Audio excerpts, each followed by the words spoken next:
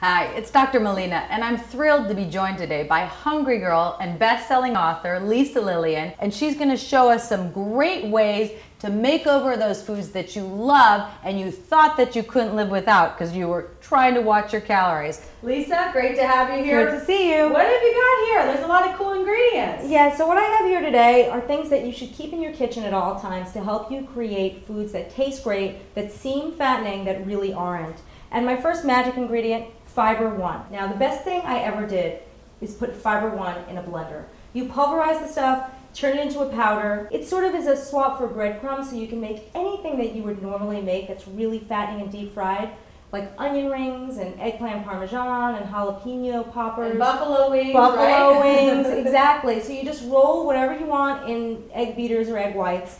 Then you roll it in the crumbs and you bake it, and then you have your faux fried food that tastes really fattening but isn't. It's amazing. That actually sounds easy enough that I could do it, and I don't cook at all. I use a microwave and a can opener, so I'm going to give it a shot. And also, not only is it delicious, but it's healthy because it has a lot of insoluble fiber, so it's a great source of getting up to those 25 grams of fiber that we need a day. Okay, next magic ingredient, pumpkin, canned pumpkin. Don't confuse it with pumpkin pie filling, which is loaded with sugar and has a lot of calories.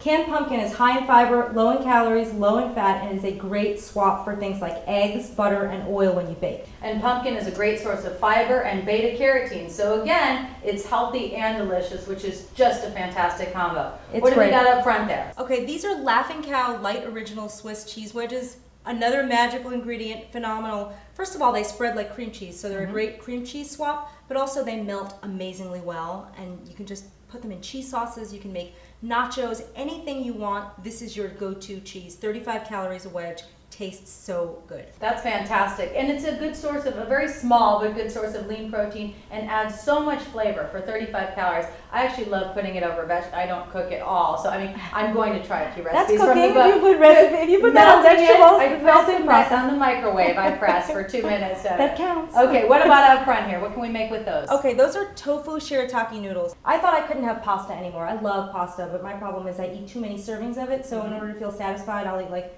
600 calories worth of pasta. Bad idea. You can eat a whole bag of these noodles for 40 calories. They're made of tofu and yam flour. They look a little scary because they come in a bag floating with liquid. Little space age. Yes, but if you rinse them and dry them really well, you can make an 80-calorie fettuccine alfredo using that cheese right there. Did you hear that, viewers? An 80-calorie fettuccine alfredo if you get the book. Okay, last but not least, what do we got? Okay, this is Almond Breeze Unsweetened Vanilla.